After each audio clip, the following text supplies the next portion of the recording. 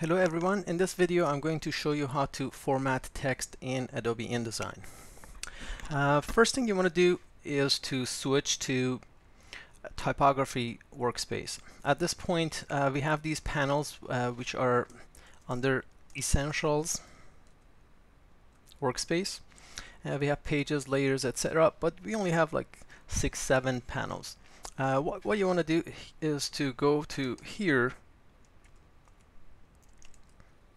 and select typography instead.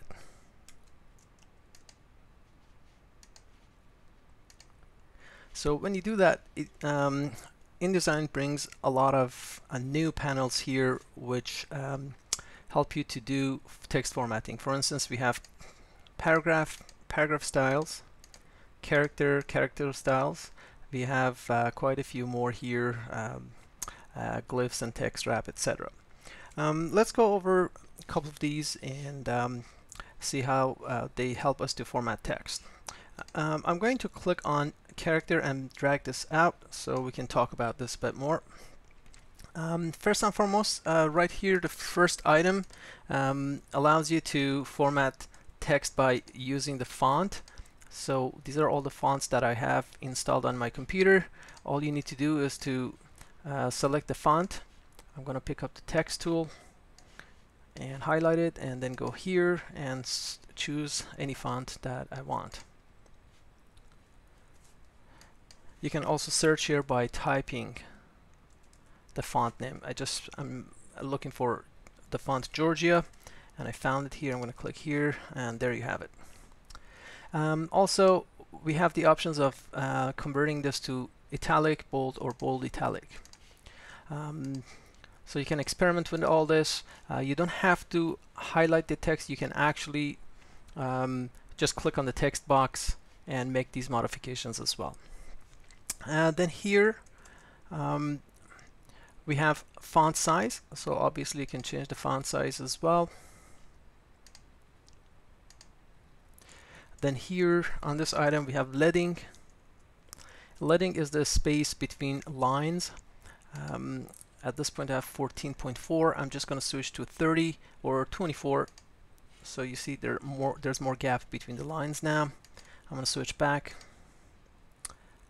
It's a great idea to keep this on auto.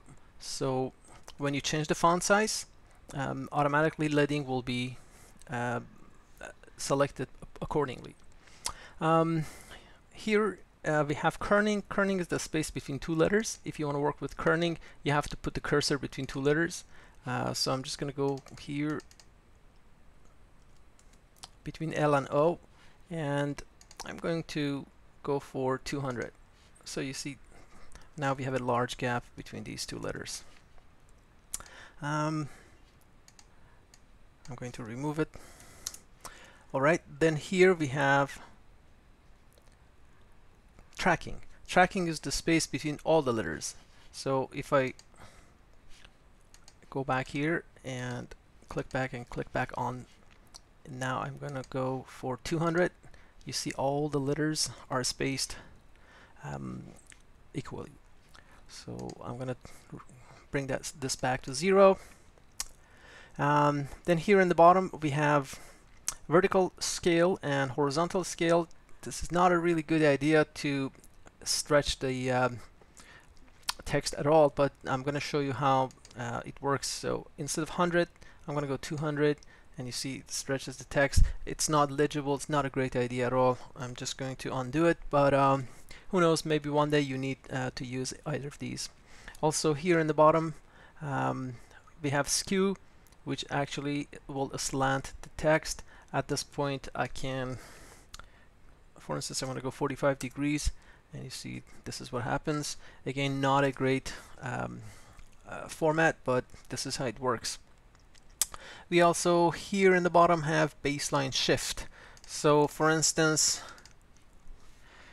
if I have the words TM, which stands for trademark, you can just highlight that one and just shift it up, and then bring the font size down, and that's what it does. All right. And of course, in the bottom, you can select the language for this document. I'm going to bring this back, and we're going to switch to Paragraph panel. Right on the top, we have alignment. All these items on the top. At this point, my text is aligned to the left. I can click here to align it to the right or to the center. So I'm going to select the font, select the text box, and then click here. There you go. That's aligned to the left or to the right, and align center, and go back to the left. And this is left indentation. You can create indentation here for your text box. I'm going to remove it, put 0, and also we have right indentation. Then here we have first line left indentation. So it creates a left indentation for the first line only, which is very popular for magazines and newspapers. And we have the same thing here. We have last line right indentation. Then here we have space before and space after. So again, let's take a look at this. I'm going to highlight this one. Actually, I have to have a second paragraph to be able to show you this. So when you increase this a space before, it will add more space before the paragraph. Last but not least is drop cap. So we have these two items. We have drop cap numbers, a number of lines, and also we have drop cap 1 or more characters. I'm going to put the cursor here to the beginning of this paragraph, and I'm going to click here 3. So it creates drop cap for 3 lines. And if you want to add more letters to it, for instance, if I want the whole word lorem to be drop capped, I can add it here. So instead of 1, I can just go for 5. And of course, we have shading for the text here, and also borders. I hope you enjoyed the video. Thank you for watching.